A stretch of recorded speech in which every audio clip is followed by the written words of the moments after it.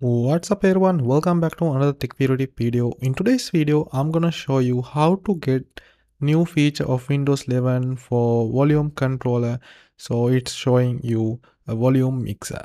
Okay, in order to get this, you need to in Windows 11 dev channel, and it should be 15282, which is the newest build of Windows 11, and it might not work for other branches, so make sure you are in dev channel. Once you done that, you need to go into your browser and you need to go into this view tool GitHub page. So I will put all the links mentioned in this video in the article below. Just go there and you can get these links. Okay, first of all, go to this link and click this zip file to download the file. Once you've done that, open the downloads folder. Now you need to extract this into Windows 32-bit folder. So I'm gonna right click it, click extract. In here, click browse.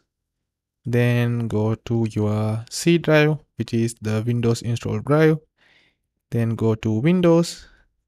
And in here, find system 32 folder.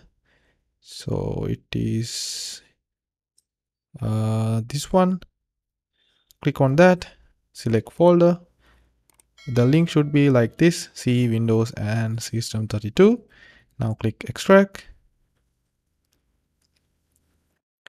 I have already done that. That's why it's asking for me to replace the files. I'm going to click replace file for this destination and click continue. Okay, once you've done that, view tool has been installed. Now let's go to Windows button. Click on the Windows button, go to CMD, and make sure you click on run as administrator and click yes. In here you need to paste this command also in the article below.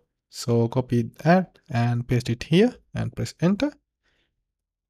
And it says successfully set feature configuration, which means it's installed correctly.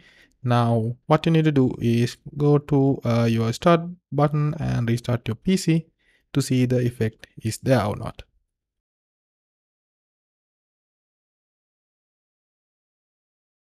Okay, PC has been restarted. Let's see whether the feature is enabled or not. Go to this one and you have a new button called mixer. If you click on that, you get volume mixer. Here you can click on the system sound and turn off or mute the mixer, and you can change it here.